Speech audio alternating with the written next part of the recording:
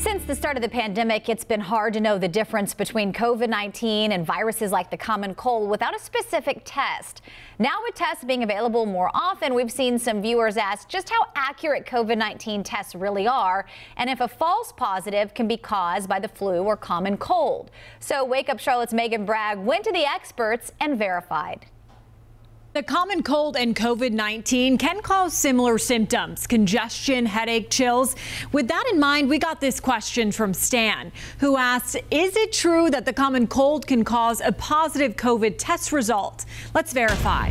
Our source is family physician Dr. Marie Elizabeth Ramos, the Mayo Clinic, the CDC, and Abbott Laboratories. Though the cold and COVID-19 can produce similar symptoms, the Mayo Clinic says the difference is COVID-19 is caused by the SARS-CoV-2 virus, while the common cold is most often caused by rhinoviruses. Someone wanted to know, too, if a common cold can cause a positive COVID-19 test.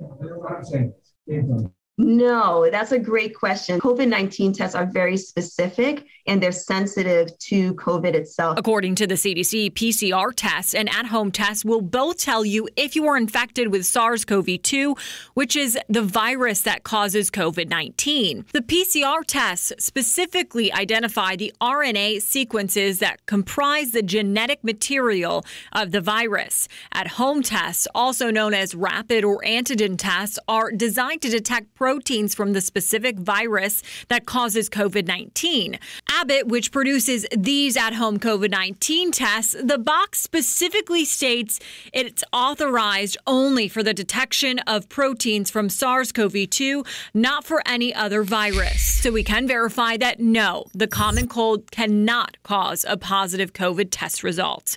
With your Verify, I'm Megan Bragg.